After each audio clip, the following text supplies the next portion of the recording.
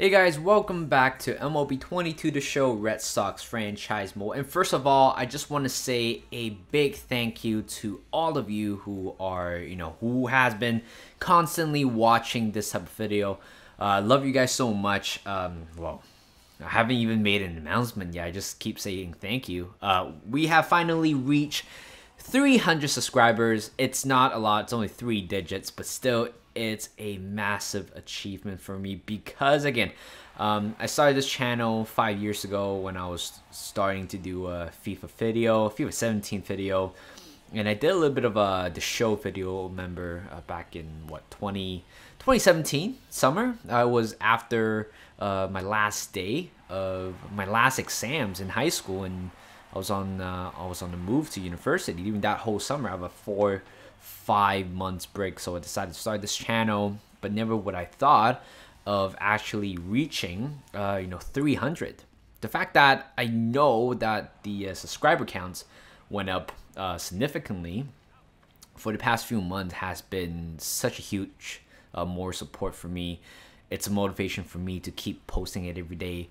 It really depends on what the content was. Of course, I did quite a lot of FIFA video, and of course, for the past 2 the show, I've been uploading quite consistently, especially for this season. I think I've been doing a fantastic job. But more importantly, I think the fact that you guys keep watching my video every day. I post it every day. I don't know if you guys are being annoyed at how many videos I post per week. But the fact that the majority of you guys, or the new watchers, or the old watchers, or the newcomers, old watchers, if you get, you guys stay after 2-3 months of this whole series, I really do want to say thank you to all of you, because without you guys, I wouldn't be here where I am today. Of course, I don't get paid for this, to be honest. Still, 300 subscribers is pretty much nothing compared to other channels out there. But the fact that it's a personal achievement for me, it's a personal success. I'm definitely motivated to even learn more and make more videos at this point, because I don't know, it's just a huge, I don't know how I want to say this, but it is quite a big achievement for me. So from the bottom of my heart, I really do want to say thank you to all of you guys who have been supporting this video. Of course, some of you guys leave some very kind words to me in a few videos back then. Really do appreciate it. I read all of them, because I only have 1 or 2 comments sometimes in a month. But the fact that having such kind words from you guys means a lot to me. And of course, right now we have reached 300. We're looking forward to 350, 400, eventually going up to maybe 1K in the future. I don't know how long it's going to take for me, but I'm willing, I'm committed to upload every day if I can, because honestly right now I have nothing much to do. I'm still looking for a full-time job right now after 3-4 months. Again, I'm a newly graduate student at UBC, University of British Columbia, and of course I'm still looking for a full-time job. But meanwhile, that's why I have so much time uploading the show, to be honest. So again, thank you guys for so much. And right here, moving to the gameplay, we are playing the second game of this 3-game series against Tampa Bay Rays. Earlier on, 8-0 already. Of course, the big guy that we need to talk about is Yohan Mises, a grand slam once again. I believe he hit the second grand slam in this season already. I remember he hit a grand slam a few episodes ago against Kikuchi. I still remember that game. We were 3-0 down, and all of a sudden, one swing of the bat makes a whole difference. 4-3, but this time, of course, we have a much more comfortable lead, a much more comfortable game in general. And right here, 8-0 already.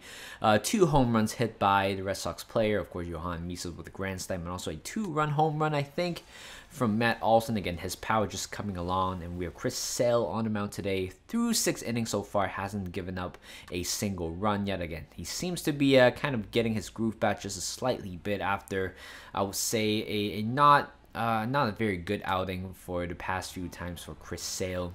But anyway, through 6 innings, he hasn't allowed a single run yet. But based on the pitch count right there, 69 pitches for 6 6.1 out. That's a very good conversion rate, to be honest. I'm looking forward to use him until when he's tired or when he's giving up a run yet. But right there, 3-7, no runs are being allowed. 0 count to Ronaldo Hernandez, again newly called up prospect. Unfortunately, not having the best of his time on the bench, to be honest. I don't think he was the right call for me, to be honest. I think we still need an experienced catcher behind the mound, because honestly, I think right now it's just hurting Hernandez in a lot of ways. The fact that he needs experience in the big leagues, but the fact that he's not playing every day compared to Rutschman, again, I'm just favoring Rutschman at this point. So we gotta do something about Hernandez quite soon. But right there, unfortunately, Chris Sale couldn't finish the game with a shutout, but instead giving up that solo home run to Austin Meadow, and Tanner Houck will be coming on to make an appearance right there for the final out at the bottom of the top of the 8th, and Matt Weisler right here is going to pitch for the Red Sox. And the second batter he faces was Rafael Devers, but what a surprise right here. 2-2 count to Devers and a hanging slider right down the middle. And that's a home run over the wall for a solo home run. And we further extended the lead to 9-1 right here again. Devers showing great power once again. Great leadership in terms of the power category. But right there's definitely a piece of cake right there, to be honest. Just pulls that one over the wall and 363 feet. I believe it would have been a home run in any major league ballpark. And later on, 0-1 count. Trevor Story continues to add more runs on the scoreboard. Matt Olson's going to score from that play right there. RBI double to further extend the lead to 10-1 at the bottom of the 8th. And right now we're moving on to the last half of the inning, and Josh Taylor will be coming on to make his 23rd appearance of the season with an ERA 0.4, and he is trying to close down this last 3 outs in the 0-0 count to Brandon Lowe, and he hits that one very sharply to Trevor Story, and we have won this series 2-0. But more importantly, 10-1 was the final score in today's game. And offensively, we did a lot of we did a very good job, to be honest. 10-1, having 14 hits, while the Rays only had 2 hits. And of course, unfortunately, it was that home run that Chris Sale couldn't get the shutout with. And play of the game, Chris Sale, no doubt, despite giving that home run, striking out 10, allowing 2 hits only.